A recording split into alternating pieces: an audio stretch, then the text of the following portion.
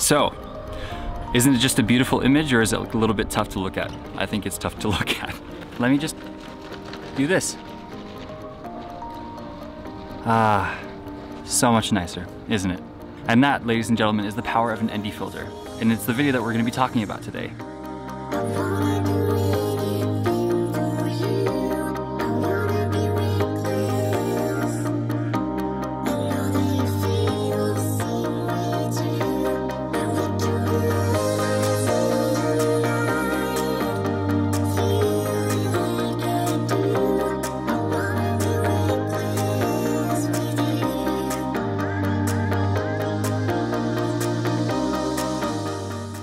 I've gone around Copenhagen and the greater part of Denmark taking some B-roll for you, just to kind of show you the importance of having an ND filter in your kit.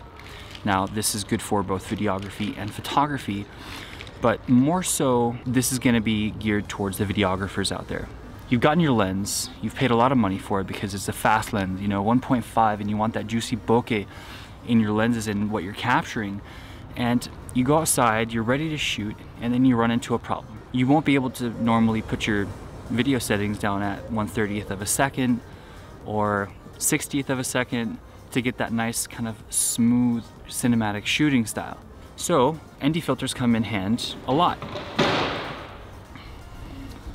Now, is it something that you absolutely have to have in your kit? Well, no. But if you want to stand out as a videographer or photographer, and you want to show off to the world the amazing power of the fast lens that you just got, well, you're going to need an ND filter. I'm going to do what I would have had to have done had I not had one. And so there you have it. There's that overexposed image that we were talking about, and just the power of an ND filter is incredible. Right? Normally what I would have to do for a camera setting like this is that I would have to go and I would have to adjust the aperture for that. So I'm going to do that, and you're going to see that the image becomes properly exposed, but you're going to be suffering with that iPhone, smartphone looking kind of thing, right? So let's do that.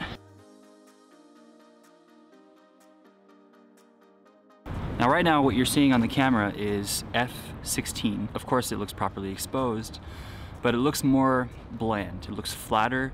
And if you're trying to achieve that cinematic look, well, it's not going to really work out for you. And you know what? For some people, they don't need it. For others, it's absolute must for any photographer's camera bag.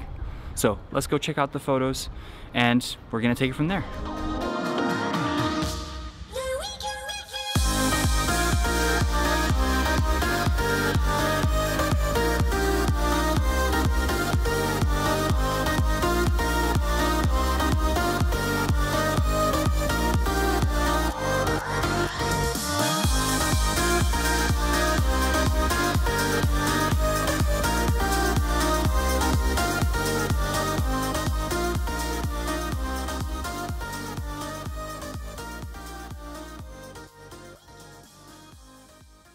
Cool. Now that you've seen the clips, you can get a really good idea of how the ND filter can benefit you in your workflow.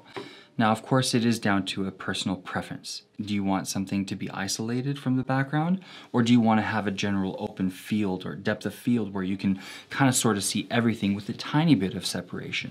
That could also be your thing. But if you look at today's smartphones and stuff like that, they have a simulated bokeh effect that is just very widely used. So if you're going to be investing into glass that gives you that capability, I would highly recommend an ND filter, because then it gives you that flexibility to choose. You can choose whether you want to have the whole scene in focus or just your subject. And it depends on the story that you're going to be telling. So I hope that those clips were decent enough. It was really cold in Denmark, so my hands were kind of shaking, and I was like, oh, I gotta get this done. But yeah, I hope it gives you a good reference as to how it can benefit you and where you can use it. So leave a comment, let me know what you thought. If you have any suggestions, any things that you think would work better, I'm always open to new information and learning about the craft. So with that being said, I hope you all have a really good night, and as always, until next time.